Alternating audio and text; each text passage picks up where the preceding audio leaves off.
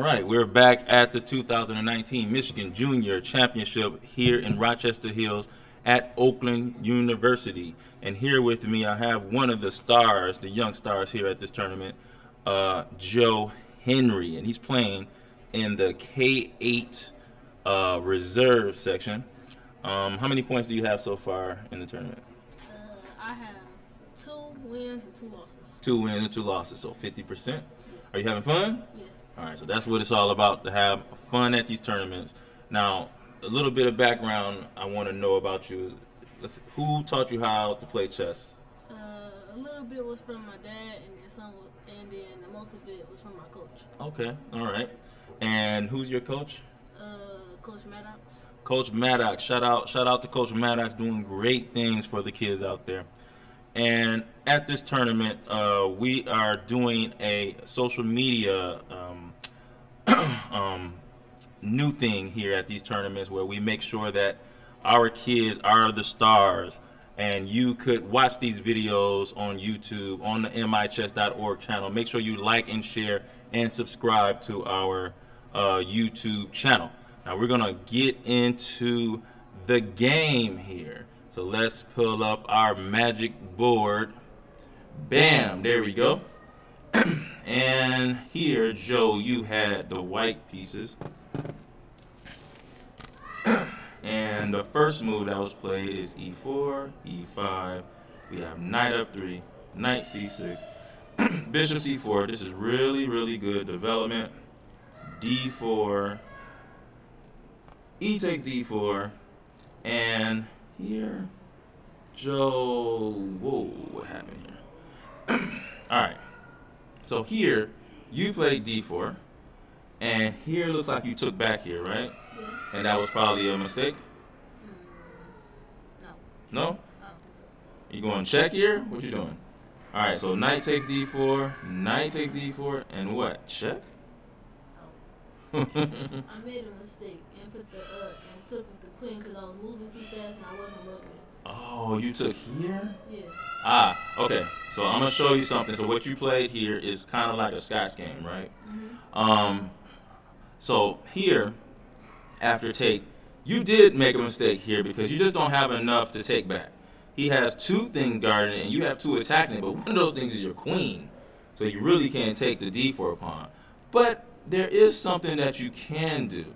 So for instance, you did take here, which still is a mistake, but when he took here, you could actually get something from this by stopping him from castling. And the way you do that is playing bishop takes f7, king takes f7, and you get your piece back this way. Look. Oh. King moves wherever, I don't know, maybe g6, and then we take. And even though we lost the piece, but you can't castle. So I know your king is going to be in the center, and then I'm going to bring all my pieces out, and I'm going to attack your king while it's there, right? So that was one way you could have done that. And a lot of times, tell you the truth, when you took with the queen, that definitely hurts. All right, it might not be much we can do at this point, right? But I will say this.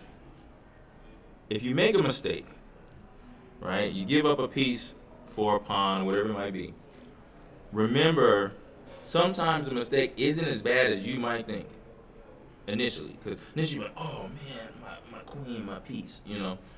What you should do is you should get up, get some water, right, walk around a little bit, and come back and look at the board with a fresh look.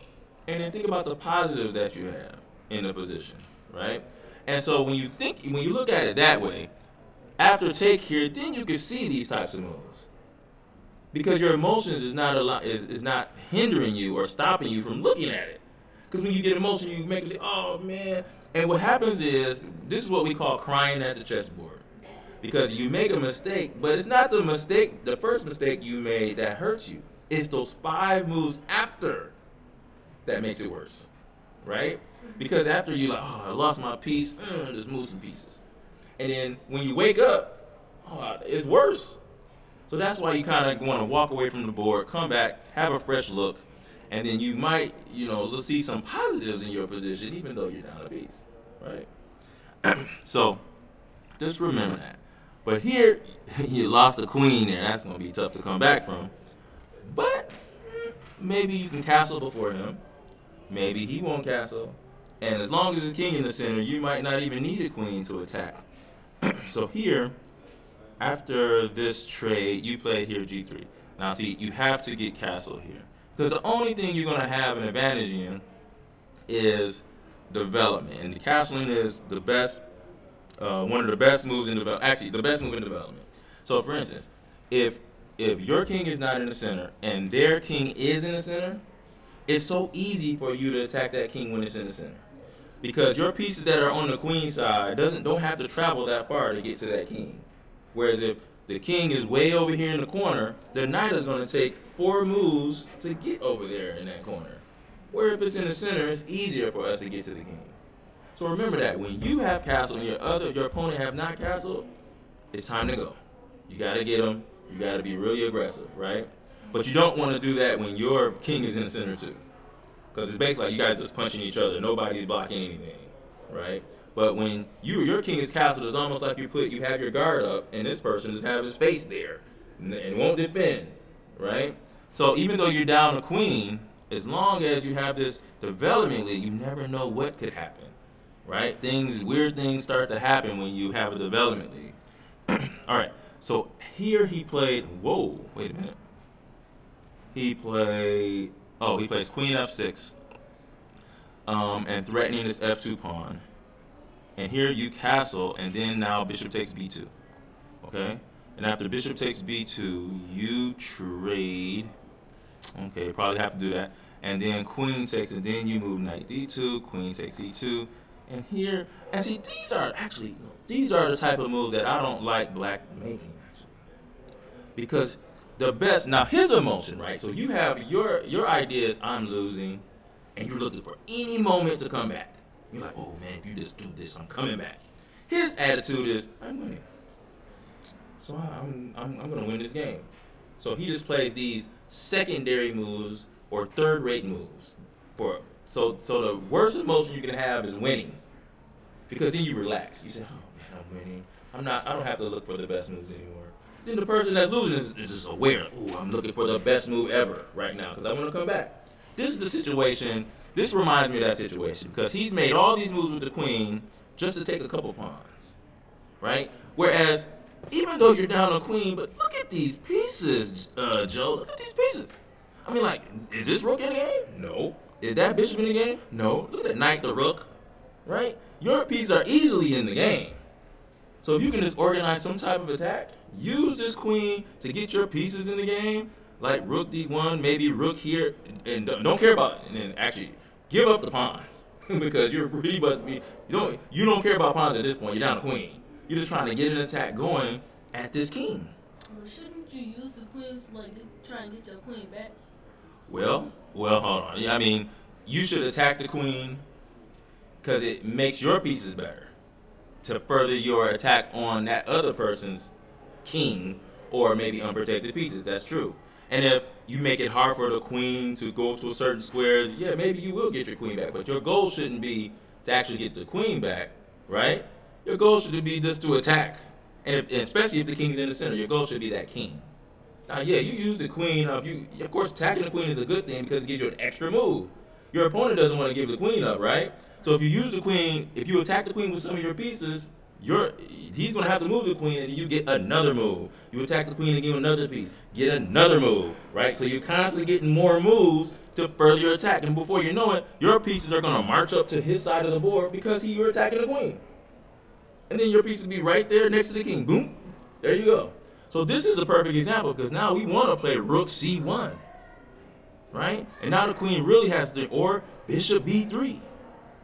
These types of moves. And the reason why we want to play bishop b3 is because we want to move rook c1. And maybe we can get a highway into the other person's side of the board, right? And start to attack, okay? So I think that he handled his advantage of being up a queen poorly because he was just greedy. He said, I'm up a queen, I want more pawns, right? That can get you in trouble, okay?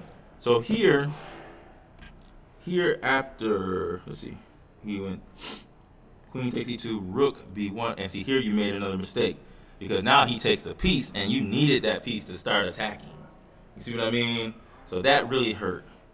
And then here I see rook b5.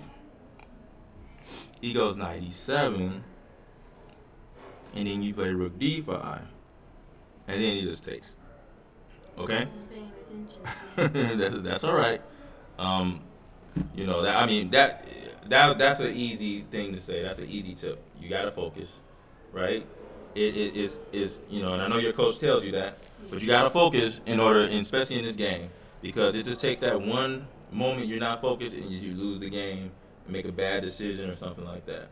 So if you have to, you know, have something in your mind before you make a move, some type of thing you're telling yourself like, yo, I want to look at all captures and all checks and everything first before I actually put this piece on that square, right? You got to sit on your hands.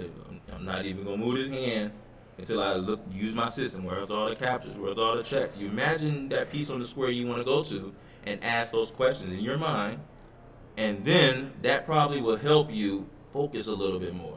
And it's okay to get up, man. It's okay after you make your move and you get kind of antsy. Get up, get some water, man. Walk around and loosen yourself up. You don't have to sit there all tight up all the time, right? It's okay to relax a little bit, right? That might help you focus even more. All right. But anyway, Joe Henry, I see some really, really good things in your future, man. As long as you keep listening to your coach, next time you come here next year, you won't be in that section. You'll be in that championship section taking names, okay? So thanks for coming and showing us your game.